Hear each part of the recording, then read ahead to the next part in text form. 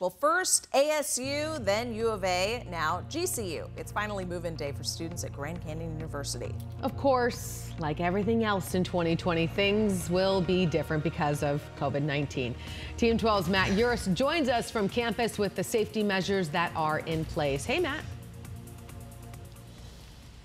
Good morning, Emma, and you're right. Everything is going to be different. According to the university president, student volunteers are going to have to take more responsibility when it comes to moving themselves. This is just one of the steps taken to make sure everyone stays safe, not just today, but in the weeks to come. Other steps include wearing masks, of course, social distancing, and keeping what the university calls a closed campus. This means guests have to pass by a guard to enter. This helps limit the number of outsiders and hopefully the spread of COVID-19. So far, the university president says things are off to a pretty good start. Take a listen. We actually have 2,500 students on campus now of the 23,000 that we will have. Nursing students had to start right away because of some clinical placement things, and student leaders are there, some athletes are there. And we're real proud of what they're doing.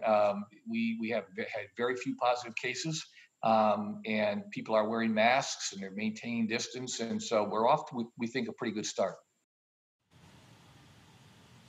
Another advantage Grand Canyon has when it comes to preventing the spread of COVID-19 is it's a dry campus. So in theory, its students should have less interactions with bars. In Phoenix, Matt Yurus, Today in AZ.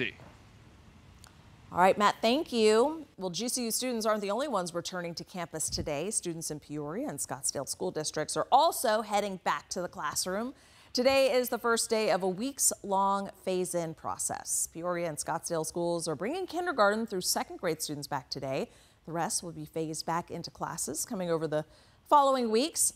In Gilbert, all grades are going to be back to in-person learning today. For a full breakdown of the district's safety plans, just head on over to 12news.com.